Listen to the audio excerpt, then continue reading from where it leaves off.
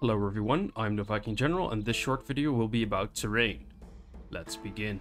Terrain in Shogun 2, like most Total War games, can be vital for winning battles. With the right terrain, an army can win a seemingly unwinnable battle, while if they had normal terrain, they would have been wiped from the battlefield. There are three key terrain features in Shogun 2: slopes, forest, and impassable terrain. Let's start with slopes. The hills on the battle maps aren't there just for show. They have a big impact on both maneuvering and fighting. Units moving uphill will very quickly drain their stamina and they'll cover less ground compared to units moving over flat terrain. A unit which has the high ground will be much more effective fighting a unit on lower ground. While on flat terrain a Yari Ashigaru unit will be ripped to shreds by a Katana Samurai unit, they are actually able to defeat such a unit while they have the high ground.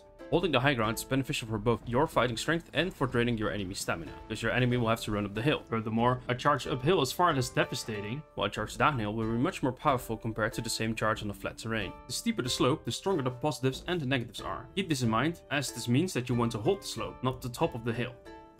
The forest has three characteristics you can make use of. Firstly, you can hide all troops except for a general in the forest area. Units will stay hidden even if you walk through the forest, but they will be detected if they run. You can use this to set up ambushes, to either have a clear shot at the enemy's rear flank, or to try and bait enemy units into a hidden ambush party. Secondly, all cavalry is hampered, since their speed will be reduced and they have trouble keeping a tight formation. Thirdly, trees actually block projectiles. That means that archers firing into and out of a forest have their accuracy effectively reduced. So, if your enemy has more missile units, fighting in the forest will help considerably with keeping your troops alive. The third feature is impassable terrain. This could be a steep cliff, a river, or even just a house on the battlefield. These terrain features are mainly used to protect your flanks, without having to dedicate troops to that job. This can be very useful in defensive situations where you're outnumbered by the enemy. In conclusion, the best possible position to fight in would be on the upper side of a slope, with your troops in forest cover, the enemy having no forest cover in the approach, and a flank protected by an impassable terrain feature.